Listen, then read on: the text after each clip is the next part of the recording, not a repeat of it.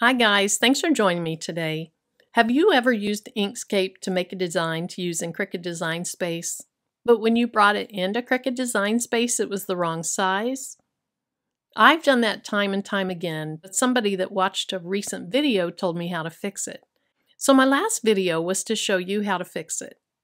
And it fixes it for the project you're working on, but then the next time you go into Inkscape, you have to make the same changes again. Well, I want to take it a step further and show you in this video how you can make those changes to be permanent or at least stay in effect until you no longer want them to. Now, the first couple minutes is going to be somewhat of a repeat so I can show you what I'm talking about. In Inkscape, I want to make a circle. And I'm just going to make this circle. First of all, I'm going to change the units to inches. And I'm going to make my circle 5 inches in diameter, or 5 by 5. Then I'll save this as just circle. Now, if I open Cricut Design Space and I upload that circle, let me show you what happens. Once you insert it into your project, it comes in way too small, 1.76. It was supposed to be 5 inches. So I'm just going to leave that circle there to compare to the next one I do.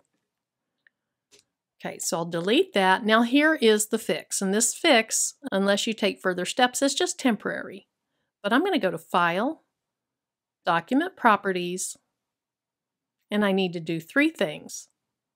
Under General Display Units, I'm going to change it to inches. Under Custom Size, I'm going to change it to inches. And then the last thing in this box that says Scale X, I'm going to change the scale to 72. Now I can just click the red X and draw another circle. Now this time, the circle that I draw and save as a 5 inch by 5 inch or 5 inch diameter circle, which I'm going to call Circle Scaled. When I bring that into Cricut Design Space, it's going to come in at the right size. We'll go ahead and save that to the images, select it, and insert it into the project. And here it is. It's 5 inches like it really should be. So that's the temporary solution. Let me show you what can be more of a permanent solution. I'm going to go to Document Properties again. I've already changed the display units to inches, so I'm good there. I've changed the display units to inches here, and I'm at a 72 scale. Now I can go ahead and save those, and I'm going to show you how in a minute, but since I usually do 12 by 12 Cricut Design Space projects, or I use a 12 by 12 mat, I'm going to go ahead and change the width and the height to 12 inches, just so that it comes in at the size of my mat. Now here's the fix. Go to File, Save As, and you need to save it as default SVG, exactly like this, lowercase d. So I'm going to say Save. Now that's on my desktop. Now here's the second part to our fix. Let me go ahead and close out. I want to find Inkscape in my apps file. Here it is. So I can either right click, or on a Mac, I click Control, hold it down, and then press my mouse. Now there's going to be several clicks here, but it's super easy. Just follow along, or if you want to take notes. Show Package Contents. Then I'll double click on Contents. I'll double click on Resources. Double click on Share. Double click on Inkscape. And the last one, double click on Templates. Now it's going to be easier to read these if I, first of all, let's make my screen larger. And then let's make it where they're listed.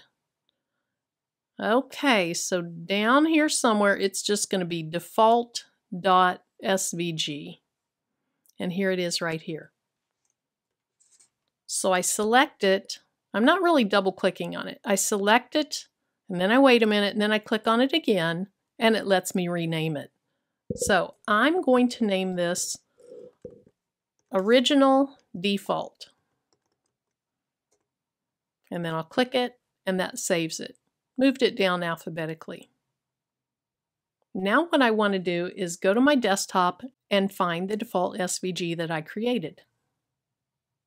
And I have found it, so I'm going to drag it over, and I'm just going to drop it in here.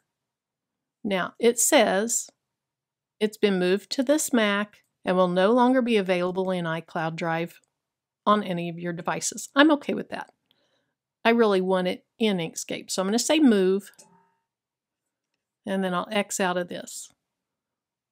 So now when I open Inkscape, instead of going to the default, I'm having to change all those properties. This is what I have. So let's test it out. Let's go to that circle again. Select it to change the units. Now, you'll probably always have to change it up here, but you don't have to go to document properties. So we'll make it 5 by 5. And then save as.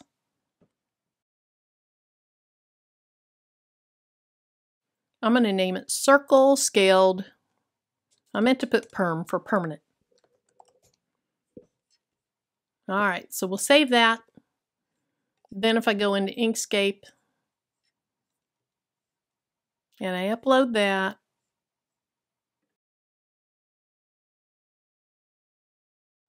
go ahead and save that into Cricut Design Space and insert it into my image. And again, it came in at 5 inches.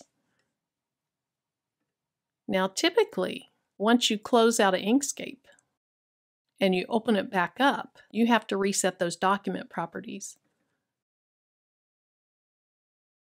But because I save them in the files of Inkscape, this is always going to come in as a 12 by 12 and scaled for Cricut Design Space. Now let's say you ever want to change it back. Once again, you just find Inkscape in your Finder. Right click on it, or on my Mac, Control and mouse click. Show Package Contents. Let's raise that up a little bit. Double click on Contents, double click on Resources, double click on Share, double click on Inkscape, double click on Templates. All I would need to do now is find my default SVG, which remember is the new one that I made. Let's find it in the list. Default SVG, I'd just drag that to the trash. Change the name of the original default SVG back to just default SVG and close it out. Now when I go back into Inkscape, let me show you those document properties. Well, you can tell right here they've gone back. I'm right back to where I started. So it's not a permanent change, but it is a change that'll stay in effect until you no longer want it to. I hope this video has been helpful to you. If you have any questions, comments, or suggestions, leave them in the comments section below. And until the next video, bye-bye.